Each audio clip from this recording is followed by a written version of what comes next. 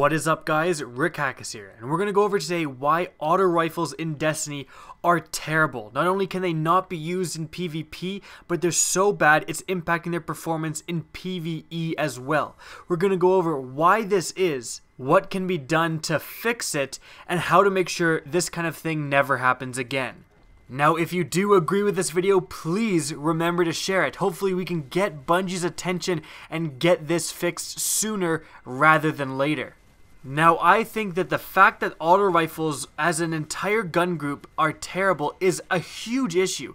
If you think about it, that means 1/4 of primary guns are unusable in both PvE and PvP play. That is terrible. That is such a huge amount of the content in the game that is locked off from being utilized by Guardians. During the recent Iron Banner event, I got to rank 5 and I spent my entire time, my entire run through the Iron Banner, I was not killed a single time by an assault rifle, and I am not joking.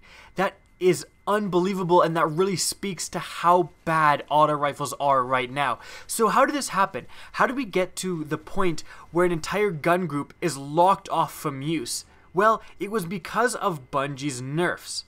Now, at the beginning of Destiny, auto rifles were certainly not underpowered. They were everywhere in the Crucible, especially the exotic auto rifle, the Suros Regime.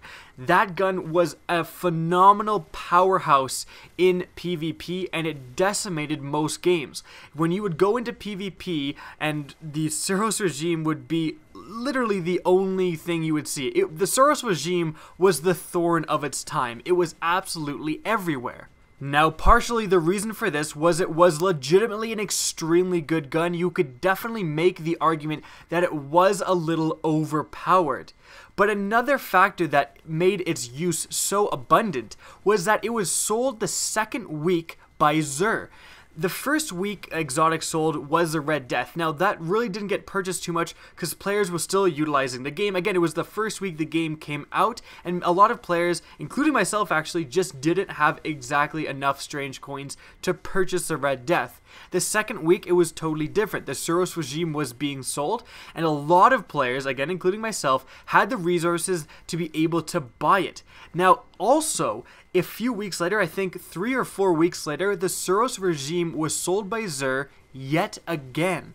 So what ended up happening was a very powerful gun. It may not have even been necessarily overpowered, but an extremely powerful and potent gun was extremely easy to get 2 times, and so it absolutely took over the Crucible. You've got to remember again that this was at the very beginning of the game. Xur selling exotics was by far the most abundant and easy way that people got their exotic weapons.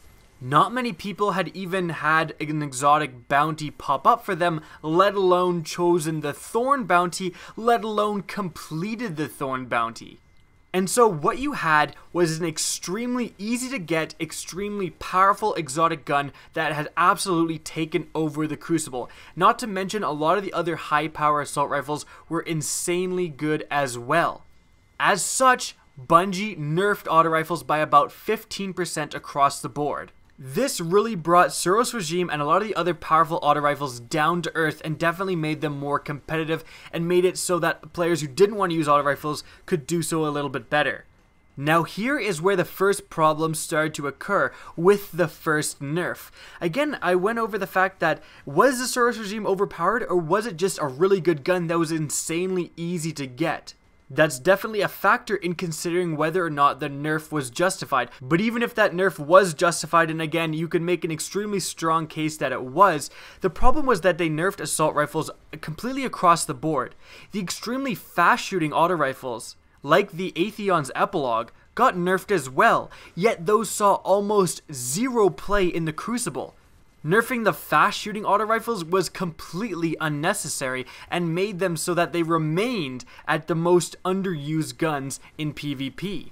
Another problem was that this nerf impacted PvE as well, even though auto rifles weren't really taking over PvE. Yes, they were common, but there was definitely better options. No one was running Suros Regime over Galahorn.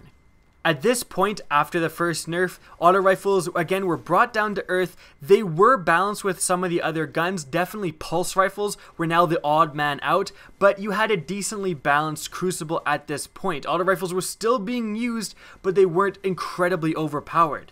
Now this is where the main problem then happens, and this is how we got to this point. Bungie decided to nerf auto rifles yet again. The reason was not because they were overpowered. The reason Bungie themselves gave is that they wanted players to utilize some of the other gun types. During this same nerf of the auto rifles, Bungie also increased pulse rifle damage by 10% across the board. Now this is where things really started to fall apart, even just judging on what I just said. So they wanted people to utilize the other gun types like pulse rifles, which were definitely underpowered.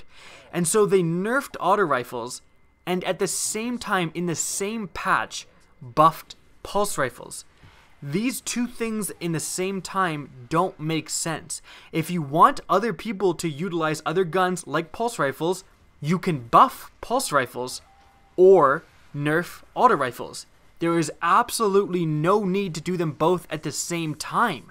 Now the high damage assault rifles were nerfed most severely, but again, this nerf covered all assault rifles and even nerfed the high fire rate guns like the Necrochasm and the Atheon's Epilogue, which again saw basically zero crucible play, and yet they were nerfed yet again, making them absolutely, if they weren't already not used, they are now an absolute joke. And yet again, we have the issue of this patch affecting PvE weapons again. At this point in PvE, assault rifles were really not being utilized too much. There was no danger of assault rifles taking over PvE. In fact, they were probably the least used gun type right behind pulse rifles, which at that point were a joke. Now again, another huge problem with this patch was just the reasoning. Bungie saw that assault rifles were being utilized a lot in the Crucible, but really didn't pay attention to why that is.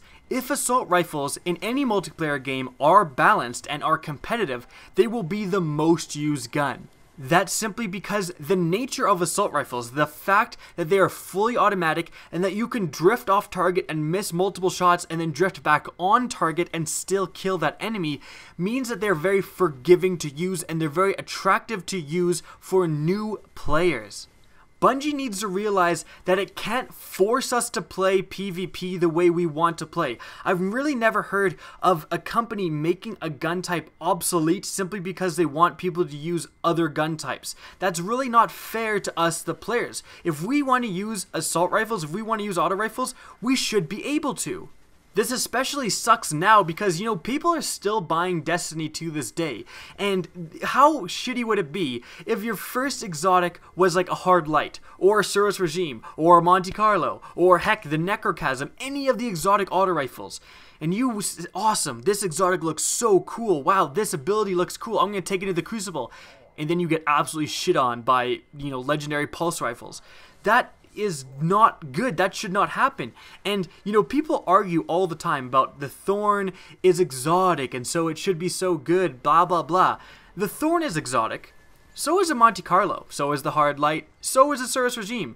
And all of those exotics are absolute crap. You're giving up your one and only exotic slot to this gun, to, for example, the Hard Light.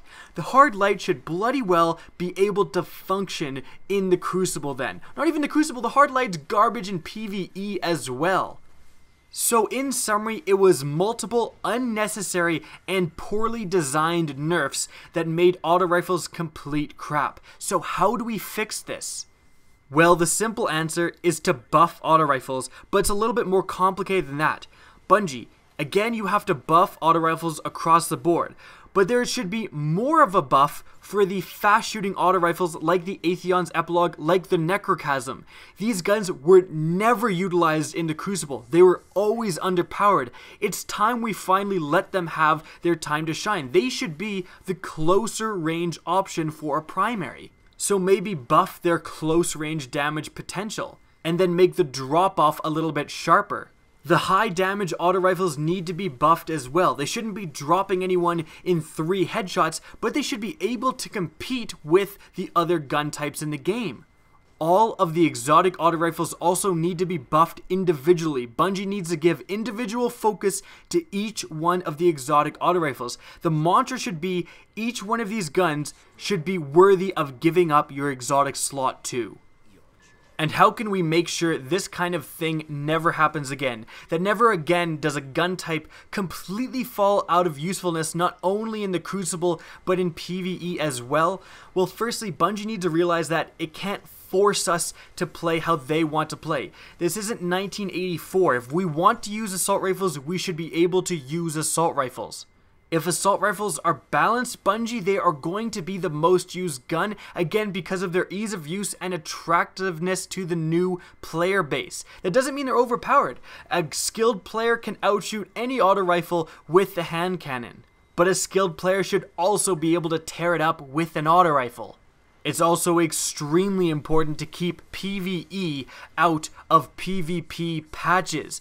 If something is overpowered in the Crucible and therefore it's nerfed, it does not mean it's overpowered in PvE. PvE is a totally different ballgame.